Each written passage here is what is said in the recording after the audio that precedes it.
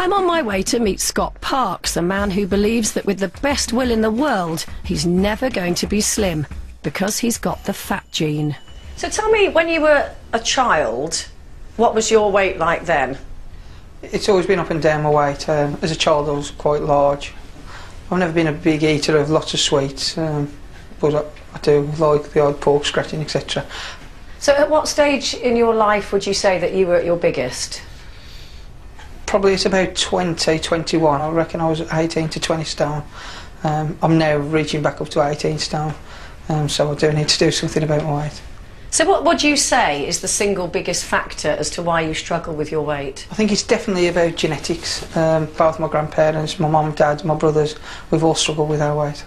So you feel that there's something like something genetically that's handed down through families that maybe makes you have a weight problem? I think you carry the genes from your parents, and I believe that if they're fat, you've got a good chance of being fat. At Oxford University, Professor Mark McCarthy and his team have actually isolated a gene connected to weight. Scott Parks has no idea if he's got the so-called fat gene. He just thinks he does. So we arranged for a special swab test, and now he's picking up the results. So here we are. What are you expecting them to tell you? Well, I'm hoping they tell me that I'm overweight because I've got a gene problem or a fat gene. I'm very nervous though, in case they tell me that I'm just overweight for eating too much and not doing enough exercise. Come in. I'm Jane, nice to meet you. Pleased to meet you, Paul Jenkins. This is Scott. Hello, Scott. Paul Jenkins, please have a seat. So, he's very nervous. Very nervous. Yes. Just tell me a little bit first, Scott. Currently, what is your diet like? I'm not a chocolate person. Where my problem is scratching. I love pork scratching, so that's where I've got a major problem. They are pretty full of calories. Yes, it's got to be. Well, Scott, we've looked at your results of your genetic analysis, and the first thing is you don't have the so-called fat gene, which is the gene a lot of people have heard about and think is perhaps the answer to, or the reason why they're putting on weight. So you don't have that, you have the normal variant of that. I mean, I think I have to tell you that ultimately, as is the case with about 99% of people who are overweight, you can lose the weight by calorie restriction. You said you were hoping that Paul would tell you you had the fat gene, because it would then be like a badge for you to say to people, I can't lose weight because I have the fat gene.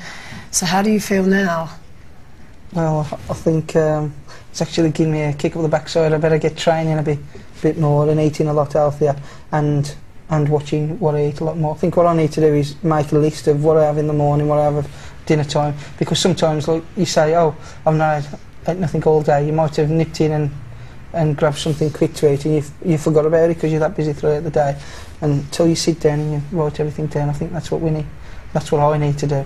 By doing that, you will find out where those calories are coming from. And is it, oh, actually, it's not just one packet of pork scratchings, actually. There's another two, or maybe there's a third one slipped in there, or there's some other snacks that you're having, and you'll get the idea then how to change your lifestyle for the better in the longer term. But before you all rush out to be tested, the medical evidence is that whether or not you have the gene, it's still no excuse for being fat.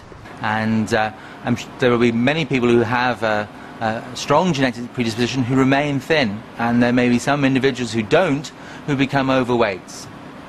Based on current trends, by 2025, a whopping 3/4 of us will be overweight.